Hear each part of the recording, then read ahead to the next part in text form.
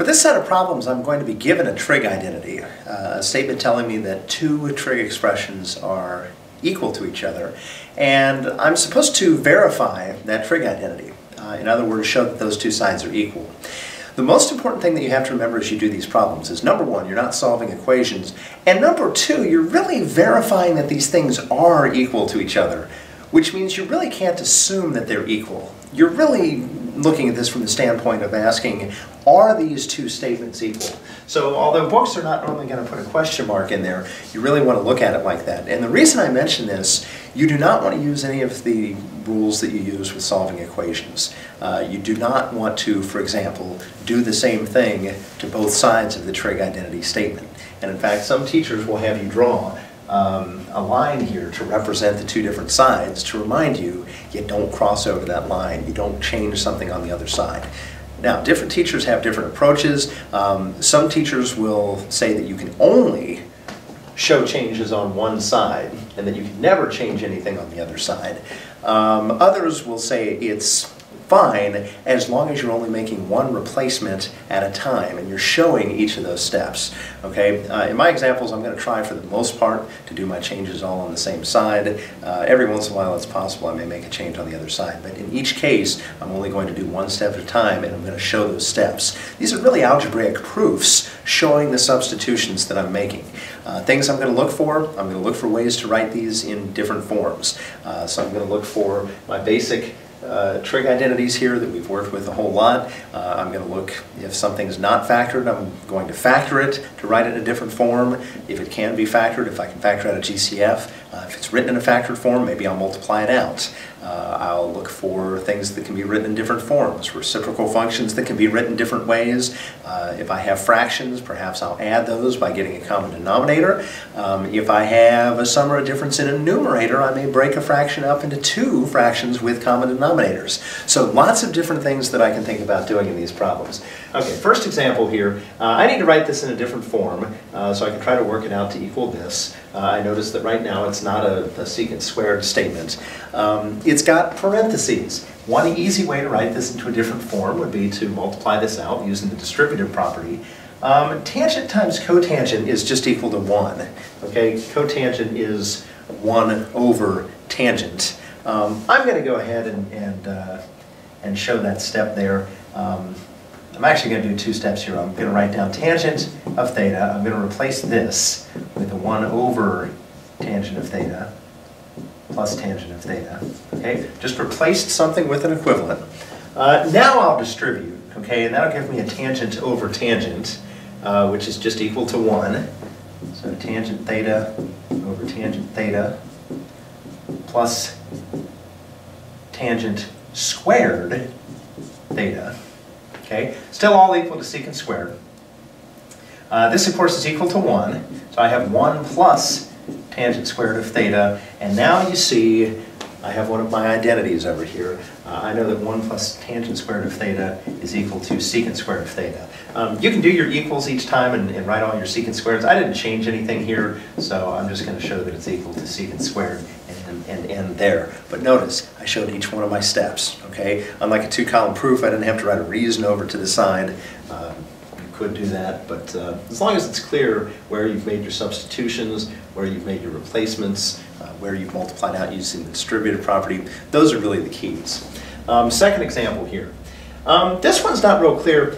On most of these problems, I'm going to choose to start on the most complicated side and work towards something that's more simple. I'm not saying you can't take something that's simple and try to make it more complicated, make it match the other side, but I think you're going to find that's harder in most cases. Usually it's pretty easy to find one of these more complicated statements, replace it with a smaller statement, and you can go from there. In this case, I know this is the same thing as tangent of theta times cosine of theta, the whole quantity squared. And I know that tangent times cosine, if I look up here, I can multiply both sides by cosine. Tangent times cosine is sine. So I'm going to replace this with a sine. The whole statement's being squared, so I'm going to write this as sine squared of theta equals 1 minus cosine squared of theta. And at this point, I'm almost done.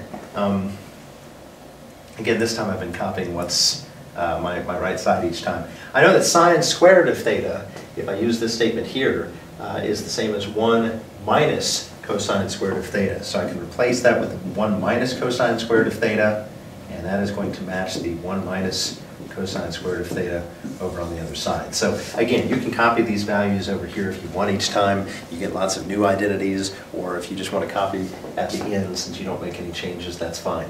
Last example here. I have 1 plus tangent squared theta over cosecant squared theta equals tangent squared of theta. Now I could replace the tangent squared theta with a secant squared of theta minus 1.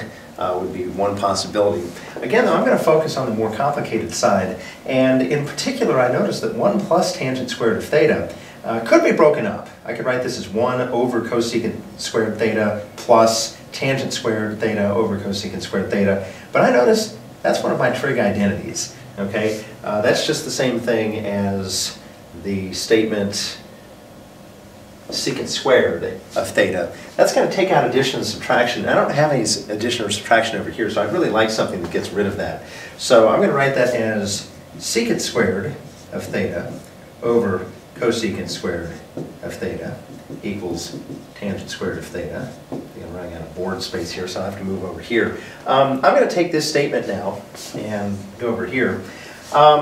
This is the same thing as if secant of theta over cosecant of theta was being squared. And notice now that a secant and a cosecant can both be moved to opposite parts of the fraction because there's no addition or subtraction. And I can write that as a cosine of theta on the bottom. Secant is the reciprocal of cosine. Cosecant is the reciprocal of sine, so I can move that to the top. And notice what I end up getting here. Sine over cosine is equal to tangent. So that gives me tangent squared of theta equals tangent squared of theta. And I've shown that yes, in fact, that original statement does work out to be equal on both sides. In these examples, now I'm doing two columns here, two separate examples. The first example, I'm given cosine squared of theta over 1 minus sine of theta equals 1 plus sine of theta. My thought is that the fraction side is a little bit more complicated, so I'm going to start with that side and try to make my changes there. And the thing that I notice, 1 minus sine squared of theta doesn't really break down. Cosine squared of theta at least can be written in a different form. And this is a strange case where I'm actually going to put in a statement that's more complicated. Cosine squared of theta is equal to 1 minus sine squared of theta. I know that seems a little strange to do something more complicated, but I noticed something here, and it's kind of tricky to pick up on until you've seen it before. But if you notice, this is actually a difference of squares. 1 is a perfect square. Sine of theta is being squared. And we know that when you have two values, a binomial with two values, a difference of two perfect squares, that you can write it as a factored form, difference of squares factoring pattern. And the reason I mention this is I want to cancel a denominator if I possibly can. And my thought here is, if I can find a greatest common factor to divide out of the top and the bottom here, maybe I can simplify my fraction down to something that's no longer a fraction. So as a difference of squares pattern, that's a 1 plus sine of theta times a 1 minus sine of theta. And again, if you don't trust me here, try it. You get 1 minus sine theta plus a sine theta minus a sine squared. Those two middle terms will cancel and you'll get the same thing I have here. Over 1 minus sine of theta equals 1 plus sine of theta.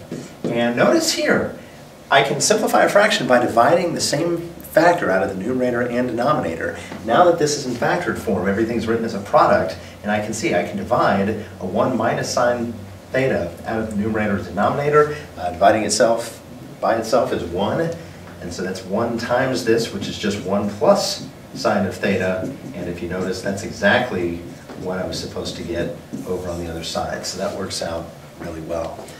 Second example here, I'm going to take a little different route. I don't have anything that I can replace that numerator with, and so this time I noticed that there's a sum in the top of the fraction. Once again, I'm going to start with the fraction instead of the non-fraction. I think that's going to be a little bit easier. So I'm going to change this into two fractions, okay? As long as I keep a common denominator, because we're adding or subtracting, adding in this case, as long as I keep a common denominator, I'm allowed to do that. So secant theta is going to be my common denominator, and I get something that looks like this. Remember, we're shooting to get this statement over here.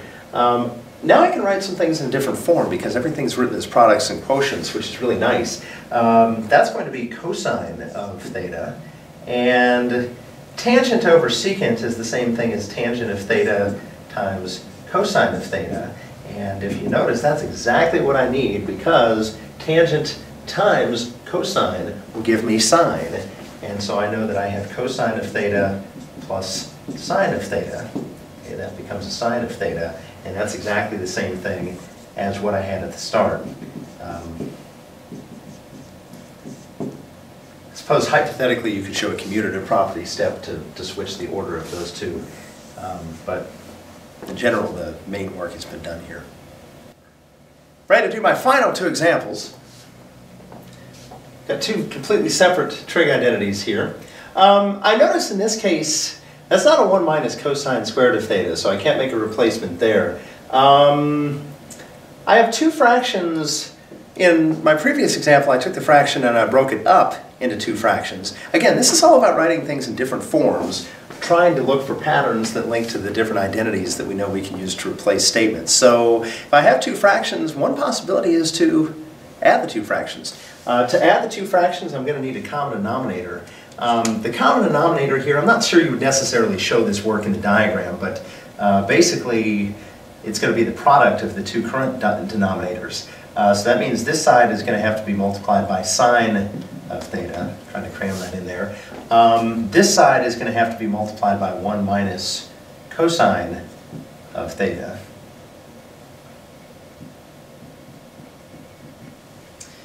And I might have a little bit of extra room here.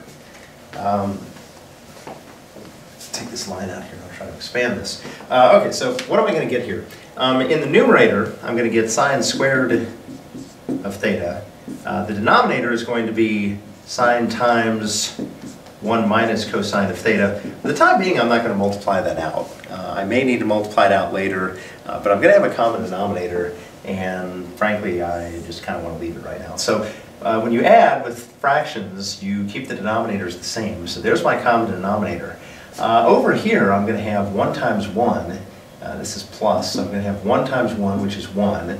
1 times negative cosine theta, which is negative cosine theta, plus, let's see, outer, actually I'm going to have another minus cosine of theta, and then at the end, negative times a negative is a plus cosine squared of theta. Okay, all of this is supposed to be equal to 2 cosecant of theta, so you want to remember that. Okay, a little bit of grouping. I notice I have a sine squared and I have a cosine squared of theta. That's equal to 1. I notice I have 2 minus cosines of theta. That's minus 2 cosine of theta. So anyway, that's equal to 1. So I now have 1 plus the old one I had, minus the 2 cosine of theta, all over sine of theta times 1 minus cosine theta. Again, you can simplify this down, but I think you're going to see later, usually having something in a factored form allows you to do some simplification, and this is not a fraction, so I'd like it to stay in a factored form so I can maybe divide out a denominator here. And that's supposed to equal 2 cosecant of theta.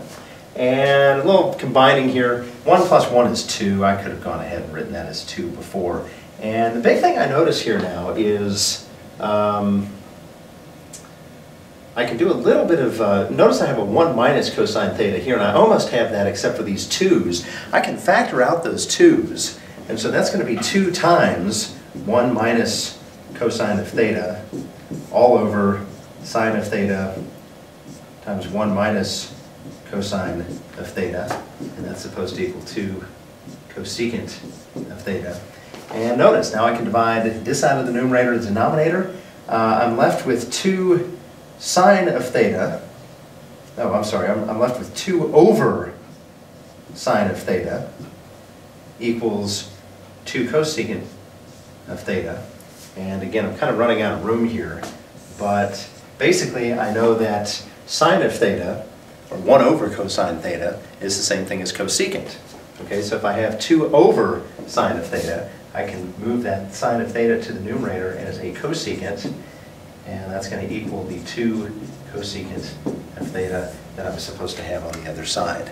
So that's the idea in this case. Get a common denominator. Could be kind of complicated. Remember, when you add, you keep a common denominator. You add or subtract your fractions. I had this kind of complicated thing multiplied out here, and showed a little bit of simplification.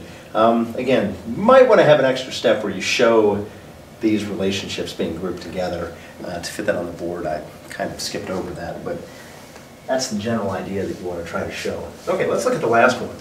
The last example here is secant of theta over sine of theta minus sine of theta over cosine theta. And so I'm going to rewrite this.